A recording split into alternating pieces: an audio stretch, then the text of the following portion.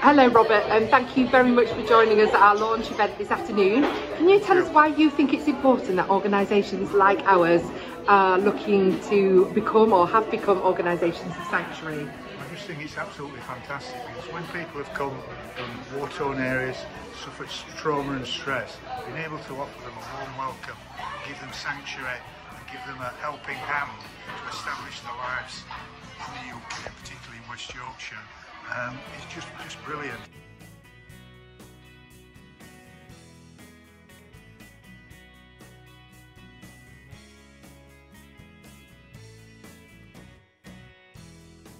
I wanted to say congratulations first. It's an absolutely fantastic achievement, and we know because the Art House is the first studio sanctuary in the country. We support asylum-seeking artists.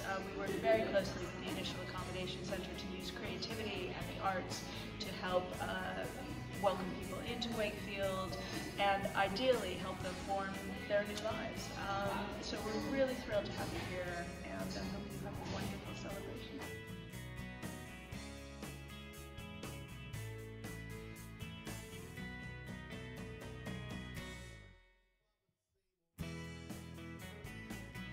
I'm Robin Tuddenham, Place Lead for Calderdale, Chief Executive of the Council. I'm really proud of the work that the whole team have done to recognise and secure this sanctuary status for our integrated care board and system.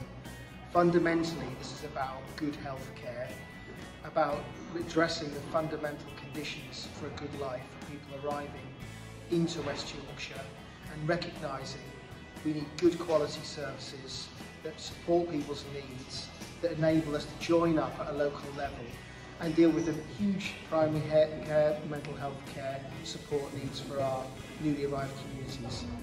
Thank you.